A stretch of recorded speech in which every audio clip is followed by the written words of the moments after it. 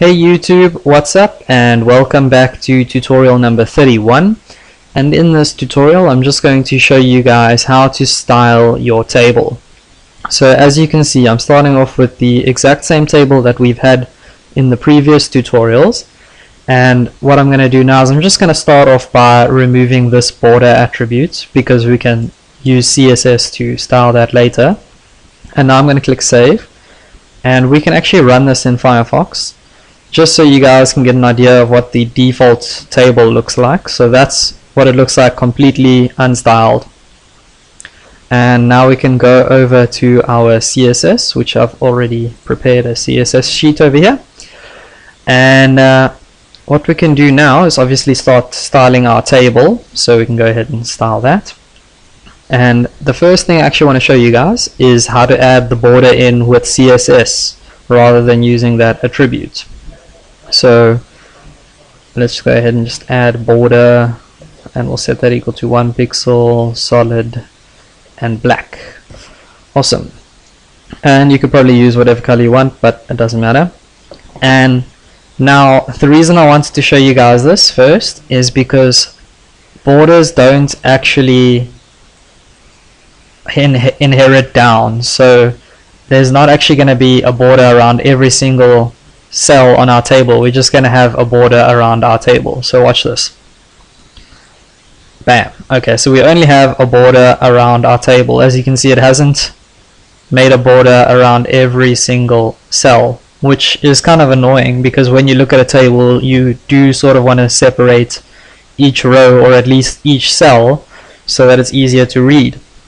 So what we could do now is go back to Notepad, and because we're using table data, okay, well here's table data and there's table headers.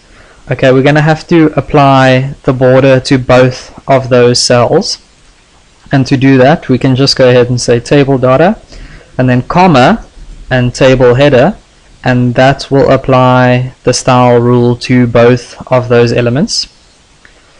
And we can probably just copy that,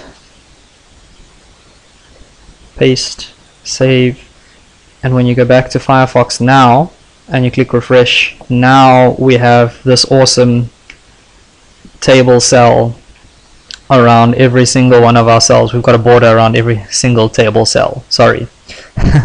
Okay, so that's pretty awesome. And it's kind of annoying though that there's like this little gap between each cell. So what you can do now is, if you go back to your CSS and underneath your table over here, we can use the border collapse property. So border collapse, and if you set this equal to collapse, just like that, and then save this and go back to Firefox, you can see what happens now when I click refresh is that little gap is actually going to disappear. So let's go ahead and click refresh, and as you can see, we now have just one solid border all the way around every single one of our cells, and that is pretty cool. But as you can see, I've got this a little bit of an issue here, and I know why this is. It's because I set my row span to 99 and the table is not 99 rows long. So let's go back here, and row span, we can just go ahead and set that equal to 2, and when we save that and refresh, you can see we now have the border closing up properly, which is awesome. Okay, so what you could also do is use classes to make every second row a different color, and that would make the table a little bit easier to read for the user. So what we can do is go back to CSS, and we can make our two different classes. So my first class can just be yellow, and we'll just set the background color to yellow, and I'm actually just going to copy this, and we'll just set the other one to orange. So the colors are like sort of similar but not the same. Let's go ahead and save that, and now we can go back to Firefox.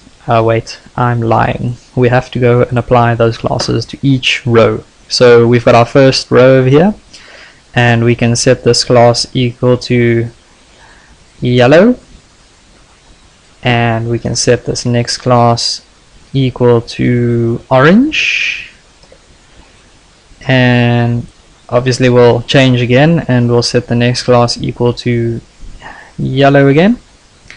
And when we click save, and now we can go back to Firefox and click refresh, and as you can see we now have rows that now alternate in color. So we've got like a yellow row, then an orange row, and it would probably look better if these columns weren't spanning over multiple rows, and then we've got a yellow row again. So that's just one way of how to make your table a little bit easier to read for the user. And that's pretty much all I have for you guys in this tutorial. So thanks for watching, and I will see you guys next time. Don't forget to subscribe. Please feel free to leave a comment, and if you found this video helpful, then please go ahead and click like, because it's really going to help my channel grow. So thank you very much, and I'll see you guys next time.